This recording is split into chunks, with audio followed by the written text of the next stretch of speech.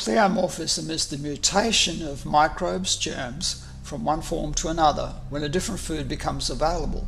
This terrain is the food environment present for the microbe, bacteria, fungi or germ to eat. The environment or terrain throughout our body can be in a normal physiological or imbalanced pathological state. One of the first writers on the subject of pleomorphism was a French scientist, Antoine Beauchamp. An adversary of Pasteur, he argued that germs were the result of disease and not the cause, due to his observations of tiny pleomorphic organisms he called microsomas, or microbes. The decay initiated by the microsomas when cells die is identical to the fermentation process in wine, beer, and the inversion of sugar. The microsoma can survive in the limestone for millions of years. Microsoma, not the cell, appear to be the smallest units of life and its building blocks. The microbe is nothing.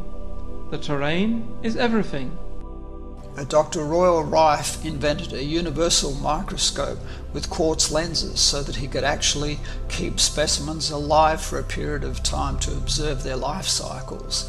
And he used radio waves to explode the pathogenic life forms. Then along came Gaston Nessens, who built a Rife type of microscope that would permit doctors to see blood and living cells illuminated by UV light. The tiny dot-like particles in the blood he called somatids. These somatids had 4 stages that had healthy forms, and then as the food or nutrient base degraded, the following 16 stages of somatid evolved into bacteria and unhealthy life forms such as yeasts and fungi. It is what happens, not what it is, but what happens to this rod bacteria that is significant, because it's going into what I then videotaped and captured for the first time that I know of, and I've showed this at Vienna University, I've shown this at Tsinghua University, I've shown this at Oxford University, and now we're showing this at Harvard University, which has never been seen before, the biological transformation of bacteria into a red blood cell and then bacteria out of the red blood cell. It's reversible. With the term environment, we are relating to the internal balance, the metabolism, the pH value, hormones, fats, glucose, proteins, the state of the immune system, degree of waste products in the metabolism, minerals, vitamins, and trace elements. The constellation of all these elements is vital for our health or illness. The endobiont adapts itself to the changing environment, which can be seen through the microscope as a change in its shape and form. Another doctor, Dr. von Bremer, called the somatids Sissiphonospora polymorpha, showing in this diagram how they change with the pH. Here we can see in Enderlein's wheel about 42 different stages of the evolution of these forms. And I think here also that only the first 4 stages are actually healthy or safe. The rest are starting to show stages of alarm or an incredible debris of toxic waste.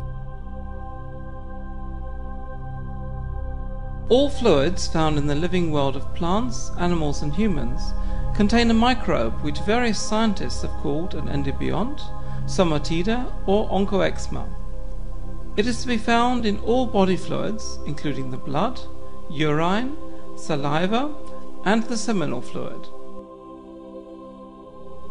At first, this microbe appears in the size of a virus, but depending on its environment can mutate to the size of bacteria, and under certain circumstances can even manifest itself in the fungal form.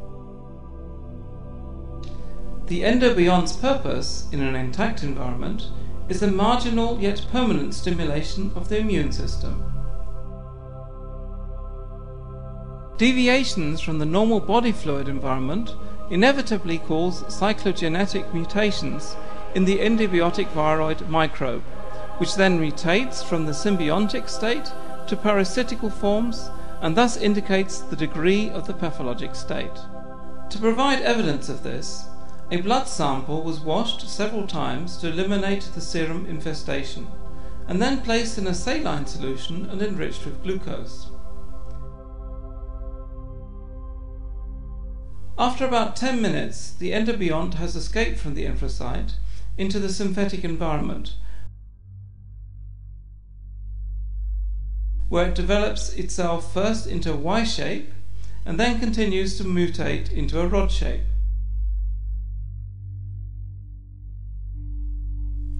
Then it divides itself into tiny cocci, which finally emit ball-shaped elements into the surroundings. When subjected to an even more extreme change to its environment, the endobiont will even develop into a fungal state, as the following pictures show. Strong mycelia in serum, flexible mycelial threads with spores coming from a red blood cell, conidiospores, yeast forms budding. The conclusions that can be drawn from these observations are that the stage of the endobiont development provides information on the state of the environment in the patient, which can be used for diagnostic analysis.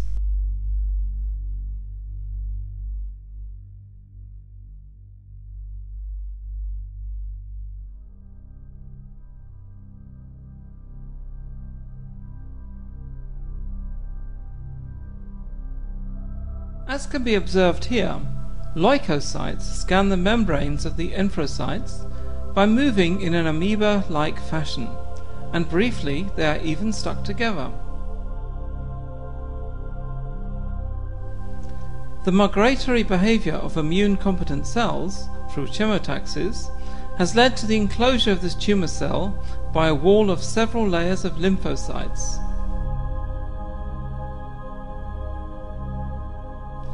It is this multi-layered wall structure that proves that the defense cells can communicate with each other on a chemical level. That must be based on signal molecules of the cell membrane, which give the appropriate stimulus for a carefully targeted migration effect. This cell is full to bursting point with endobionts and cannot sufficiently fulfill its decomposition task any longer. The cell bursts and releases its contents into the serum, allowing the environment to be recontaminated by the freely moving endobionts. With its quantity and degree of deformation is an indicator of how disturbed the patient's environment is, and allows conclusions to be drawn on his state of health, in particular regarding the initial stages of cancer. It should be kept in mind that both algae and mold fungi are subject to specific cyclical changes which are dependent on the variable external conditions of their environment.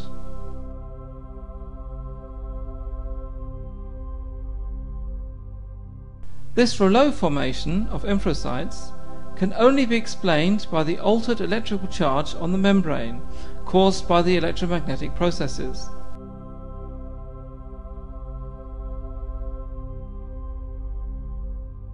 So now let's go down into the intestinal tract and actually look at the intestinal villi. This is where the food is actually absorbed into the blood, and this is where all the microcytes of lactobacillus need to actually be in there, coating every surface so that they can filter out harmful bacteria, allow the right kinds of food to be absorbed and broken down, and they provide enzymes, amino acids, and they help prevent protein going straight into the blood.